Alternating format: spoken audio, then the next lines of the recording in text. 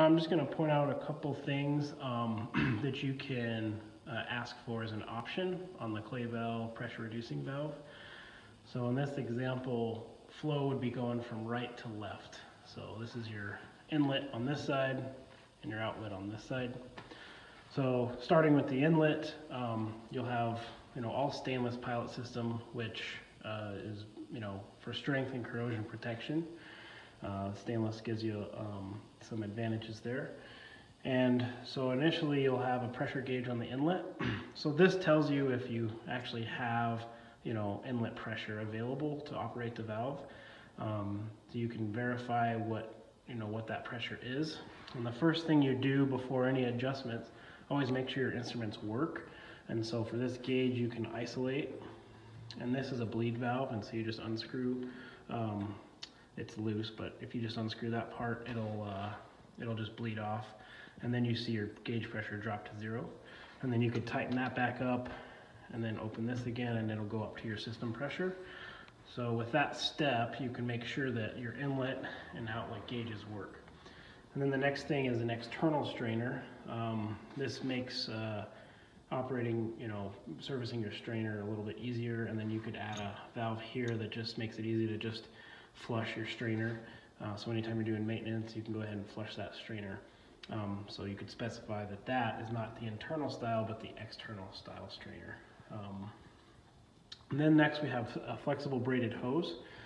So when you're doing any sort of troubleshooting, it is nice to be able to remove and then replace the tubing, just to make sure that what flow path you're getting with your water. Are you able to get water to the bonnet and out of the bonnet?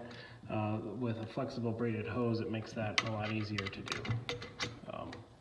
So then you have your opening speed control here, and then into your bonnet.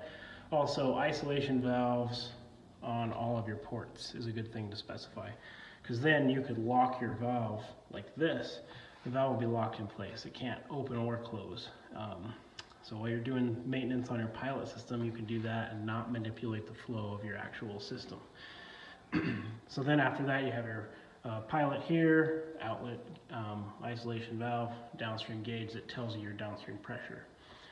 When you have the valve like this, where you locked it here and locked it here, then you could be running flow from the inlet up to the pilot, through the pilot, and out the gauge, and out this bleed.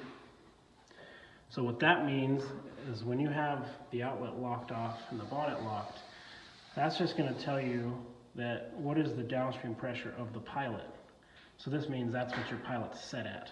So you can set your pilot now with water blowing through that bleed. You can set your pilot without actually having to manipulate the main valve. So that's also really nice too. If you don't have enough demand to actually make the main valve work, you can still rule out your pilot system and make sure that works. And the other real beneficial thing to include is a visual indicator. That way you can see where your main valve is operating. Is it all the way closed, open, or somewhere in between, which is normally where you'd like it to be. So that summarizes the optional features you can add to a pilot system.